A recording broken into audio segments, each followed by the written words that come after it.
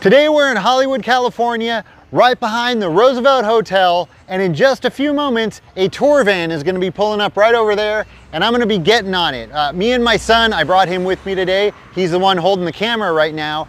We're gonna be jumping on this tour van and taking a little Hollywood tour. Now, this isn't the average Hollywood tour. You know, if you walk down Hollywood Boulevard, they've got all those vans that will drive you around Hollywood and show you the movie stars' homes and stuff like that. This is not like those tours. This is specifically a filming location tour. It's called the Film Freaks Hollywood Tour, and the owner, Leo, invited me to come down and check out this tour because he knows that I do a lot of filming locations on my channel.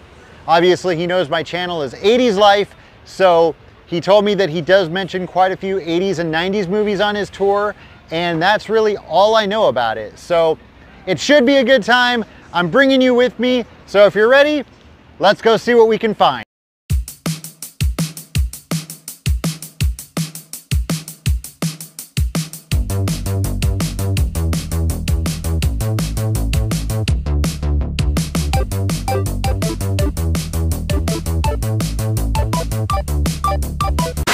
All right, we're about to go get on our tour, and looking at the stars that are in front of the Roosevelt Hotel, you're in good company as far as 80s stars go. Patrick Swayze.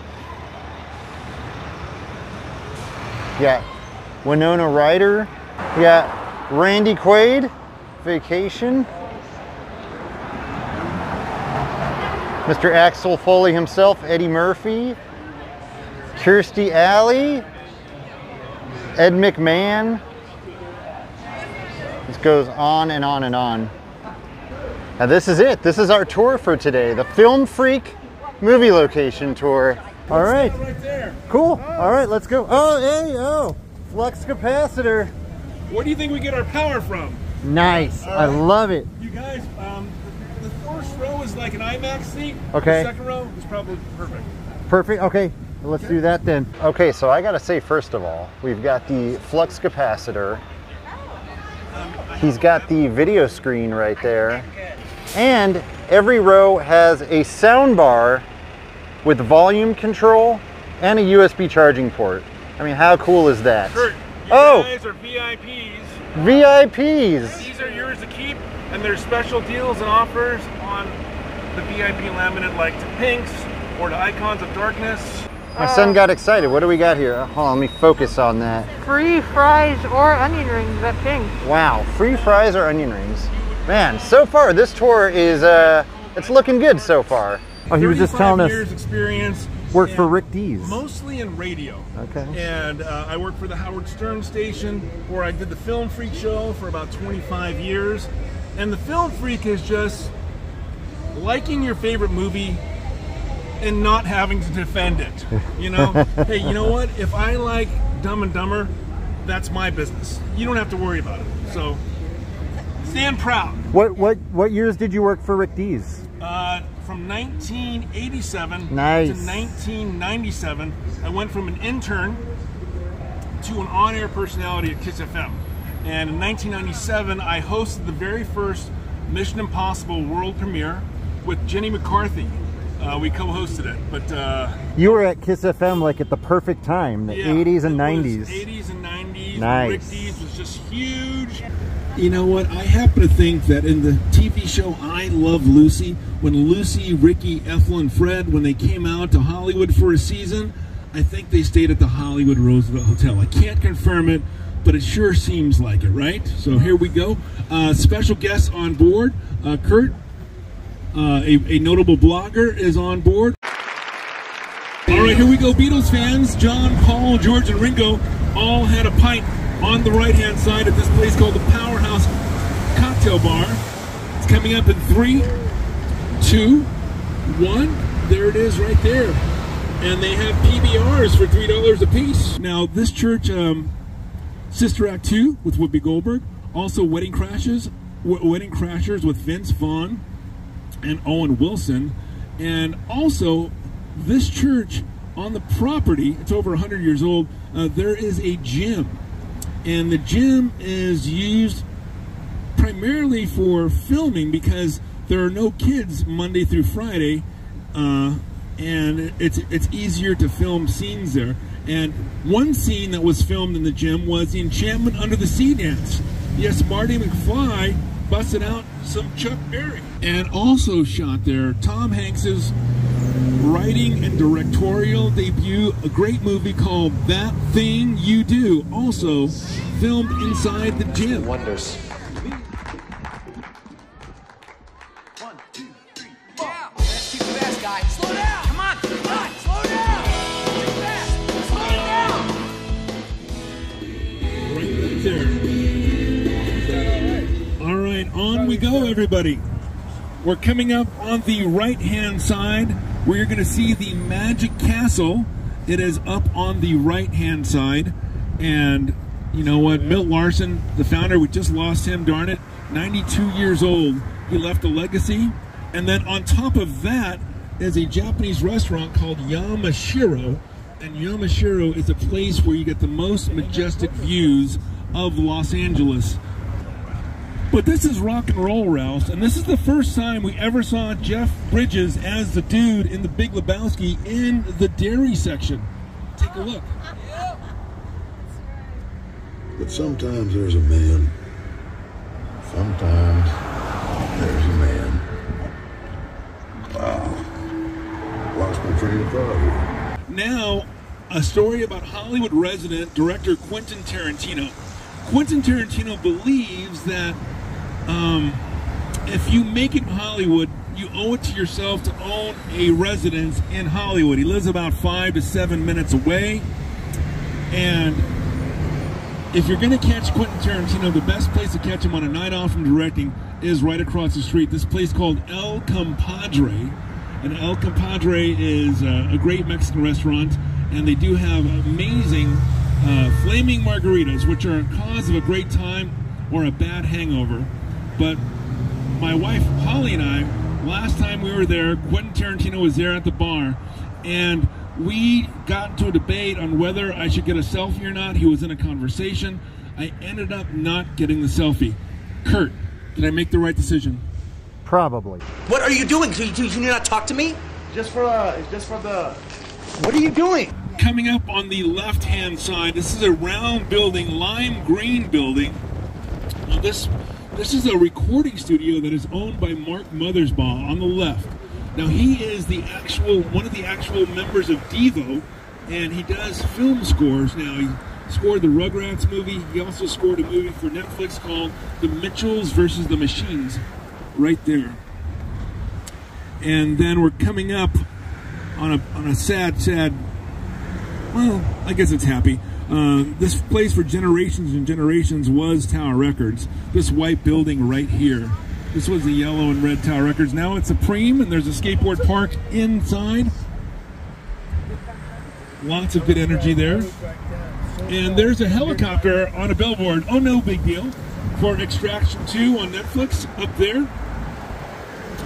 And then we're coming up on the Viper Room on the left-hand side. Now, Johnny Depp has a story about the Viper Room. Here it is. What I wanted out of the Viper Room, I mean, first and foremost, wouldn't it be great to have a place that you could go to where you weren't necessarily on display all the time, or you didn't feel like a novelty, you know? You didn't have to sneak in and sneak out and, you know, hide and all that. And you could listen to the music, you know, that you and your friends like. All right, now, the only building that has the distinction of being inducted into the Rock and Roll Hall of Fame. This is the Whiskey A Go-Go on the right-hand side. Yes! We got Go-Go Girls back here. Want to be dancing. Oliver Stone shot the Doors here. Very good location. Rockin' Riley's right here on the right. This is an Irish pub. David Spade is a regular there. And David Spade stars as Joe Dirt. And I love Joe Dirt. And I don't care who knows it. What? Okay, look over to this wall. You're going to see Elvis Presley, Johnny Cash, Fleetwood Mac, Leonard Skinner, they're all etched into that wall. This is the Rainbow Bar and Grill, and this is the place where Guns N' Roses stayed alive because the Magliari family fed them pizzas. They had really good food there. Yeah, I know those dudes. On the right-hand side, left-hand side, that's Mark Mulhoney's Shamrock Tattoo. That's where Dell gets her tattoos. Harry Style. Also, Megan Fox got her Marilyn Monroe tattoo right there. Okay, on the right-hand side, you have a nightclub that was once called the Key Club, and also One Oak, one of a kind, and this was used in Night at the Roxbury. Watch. Okay, can you guys see dead ahead a white building that says Emser Tile? Can anyone see that way in the back? Okay, you see that? That is where our next movie location is.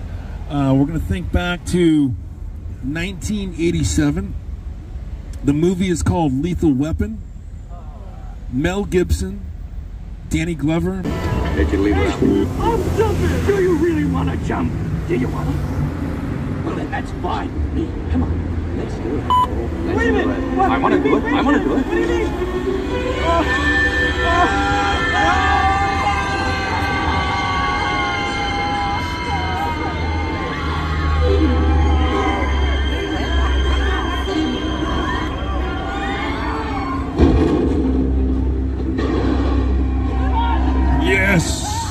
Yes, that is why the Film Freak Movie Locations Tour exists. Right there.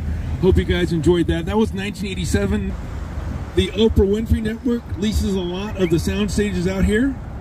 And the special effects departments, they do amazing things to make little things look huge. Look at this on the right-hand side. Look at this water tower filmed up close. Look at all the detail on that.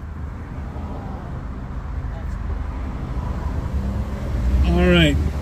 And now, I've got to take you to old Hollywood. This place, the Formosa Cafe, beautifully restored by the 1933 group. Look at this place, brought back to its original luster. And, okay, you see that Pacific Electric train car? That is the last one like it in existence in the entire world. Now, on the lot right over here, this is where Marilyn Monroe did Some Like It Hot, right here. But Elvis Presley made a lot of films here too. Him and Colonel Tom Parker, his manager, would walk to the Formosa Cafe, and there is an Elvis booth, and there's red leather booths there. There's black and white publicity photos up there.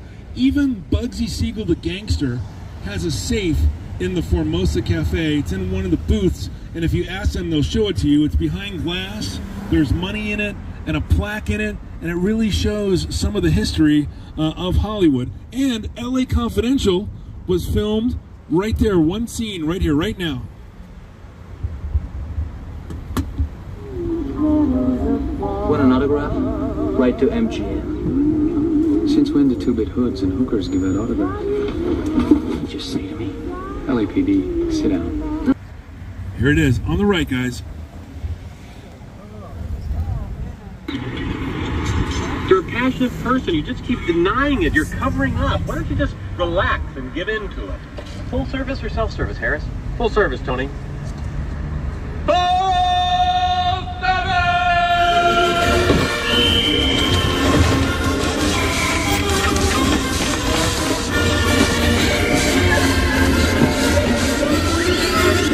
Well, at Starbucks, you need your fuel one way or the other.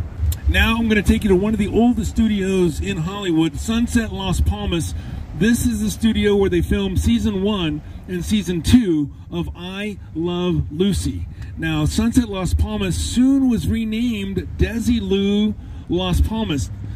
Lucy and Desi were very enterprising, and they soon took over the studio. So here it is. They left the old-fashioned lighting fixtures up here. This is where they filmed the beginning of The Player with Tim Robbins, and here it is.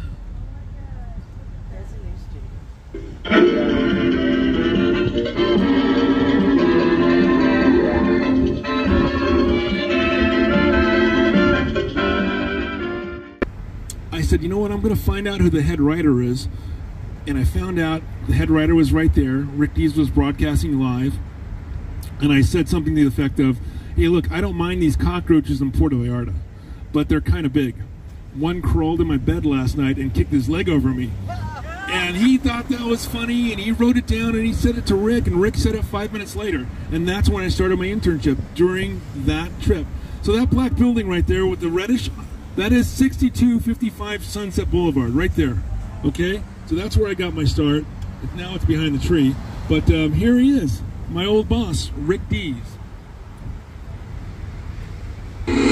Morning, Los Angeles. It's Phil Collins here, hanging with Rick Dees in the morning. Kiss FM. Hey, what's up? It's Rick Dees, better known as Rick Dees in the morning. I got my start at 6255 Sunset Boulevard, the same place as Leo Quinones Jr. did, better known as Leo the Q. He does the greatest tours of anybody. And like I love to say, Rick Dees in the weekly Top 40 Countdown, and with Disco Duck, Leo Quinones, the Q-Man, is going to give you a great time, and he's number one.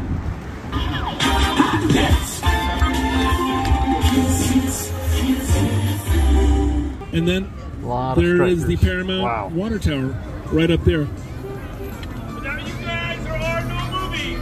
That's what we keep saying. And never been on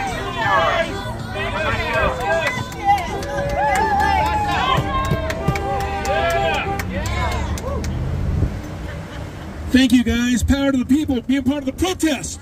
In 1922, this place up on the left, this Best Buy, this Target, this Jersey Mike sub, that is all gone. I want you to think of that as trees, shrubbery, and grass. That is where the 1922 film Robin Hood, that was Sherwood Forest, right there. Douglas Fairbanks was the star. And the thing about that production, Robin Hood, is they fed all the extras on the west side of the production. Inside of a train car. The very same train car that I showed you that became the Formosa Cafe. So there you have it, right there. To the right is the Hollywood Center Motel, a place for movies, mayhem, and possibly murder. So, Buffalo Springfield used to stay here back in the day. Jimi Hendrix stayed here once. So, it is, it looks like it could be in the middle of Indiana, some highway in Indiana. So, anyways, we're here. So, I'm going to play a scene from LA Confidential. So, Russell Crowe is walking along this fence right here and walks into the corner where there is a bump. On the left-hand side, Crossroads of the World. Now, this is where I got my start writing the Rick Dees Weekly Top 40 Countdown. They said, Leo, you're going to be working in these cool 1930s writers' bungalows. And I thought, that sounds great. So I went there, and I realized 1930s writers' bungalows is another word for small rooms. I have to give listeners a reference point of where you are at. So that's why you always heard Bob Hope say, hey, this is Bob Hope, coming to you live from Hollywood and Vine. Pretty awesome.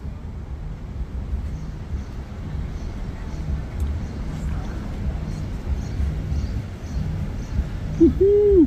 So we're going to look at the base of the Capitol Records building. There's a jazz mural there with Nat King Cole, Miles Davis, and Ella Fitzgerald. And there was a scene from Rush Hour with Jackie Chan and Chris Tucker. Take a look. I didn't say I didn't. You assume I didn't. Assume I kick your little Beijing ass right now, man. I ain't scared of you. I know you know that little tricky shit. Come on. I'm not responsible for your assumption. All right, on the right-hand side, this building right here with the window on the right-hand side, that was used in Get Shorty with Gene Hackman and John Travolta. And that was Harry Zips Films right up there, and a poster of Angeline way up top. All right, now it's time for the best martini in Hollywood. This is called the Musso and Frank Grill, over 100 years old.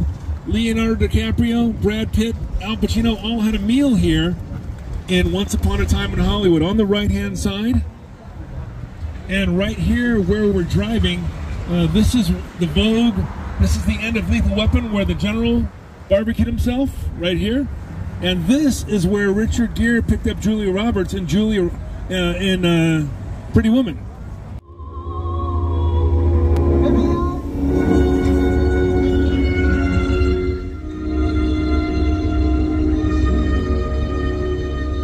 So what happened after? Climbed up the tower and rescued her. Okay, on we go to Michelli's, the oldest Italian restaurant in Hollywood.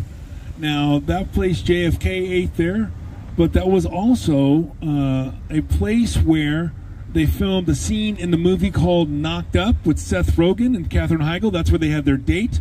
And also in the original Terminator, in the beginning, Linda Hamilton's character, Sarah Connor, she's eating and she's at a bar and she's watching a newscast and she says, "Don't turn it off, don't turn it off." That is where that was shot, the original Michelli's. And back in the day, I would do anything to get on a TV show. So I tried out for a dating show called Studs. And that's where I had one of my Studs dates right there. So next to that is called Mr. Tempo now, but for generations and generations, that was called a Pig and Whistle.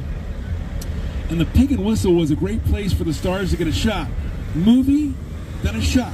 Movie, then a shot. But what is Shirley Temple supposed to do? A quick thinking bartender filled ice with lemon lime soda, cherry syrup, and a cherry. And he said, "Here you go, Shirley Temple." That is the very first place the Shirley Temple was ever served. Right there at the Pig and Whistle. And that concludes the Film Freak Movie Locations Tour. Oh no, stop it. Thank you guys. Leo, thank you so much for inviting us down onto the tour. We had a blast. Tell everybody real quick, if they want to take this tour, how do they find you? Oh, it's really easy. Just go to filmfreak.com, book a tour, and we're waiting for you, and we're going to show you an amazing time. Thanks so much. Thank you, and thank you so much to our driver. Oh, I caught him hydrating, getting some water. Thank you. Okay, so that's it. The Film Freaks movie tour. We had a great time, 2 hours driving around Hollywood. We saw a lot of different stuff. Like I already mentioned, the van itself is great. Super clean van, everything is really nice in there. He's got the sound bars on every row where you can control the volume. There's ports to charge your phone. He actually offers you charging cables. So anytime throughout the tour, if you need one, you can just ask him for a charging cable. I mean, how nice is that? I had actually just done another Hollywood tour a couple of weeks ago. Before that, I had never done one. The tour we took today was actually supposed to be my first, but a couple of weeks ago, Adam the Woo asked me if I wanted to go on this adventure with him, and we went on one of those Hollywood sightseeing tours.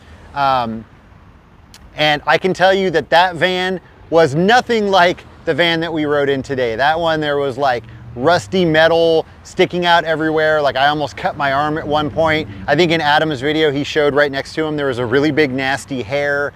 So definitely night and day. This van, really clean. Everything was very professional. Leo, he's the owner and he's the one that gives the tour. Super nice guy, very knowledgeable. He's interacting with you throughout the tour, making sure that everybody is having a good time and everybody's happy. So definite thumbs up, 10 out of 10 as far as that goes. So I'd say for the average person, you're gonna love this tour. If you're a filming location fanatic like I am, you might not learn quite as much, but I think you'll still have a good time. But for the average person, definitely if you're coming in from out of town, or even if you live here in LA, I do recommend going on this tour. If you're a movie fan, I think you'll enjoy it. Now, if you wanna do one of those tours where you see the supposed homes of celebrities and go by like the Beverly Hills stores and stuff like that, this is not the tour for you.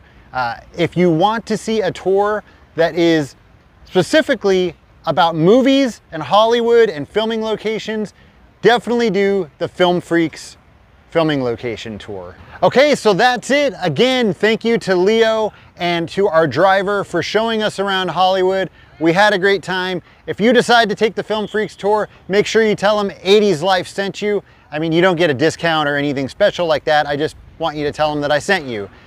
As always, thank you so much for watching, and I'll see you next time. So as I'm filming this video right now, 1, 2, 3, 4 cars down, there's a woman pooping in the gutter. She's sitting on the curb, and yeah, she's pooping. I gotta be honest, it's breaking my concentration a little bit. And also, Brad Pitt has an office on the Watts. So his production company is called Plan 9 Productions. So here we go. Desilu Kawinga. Oh my God.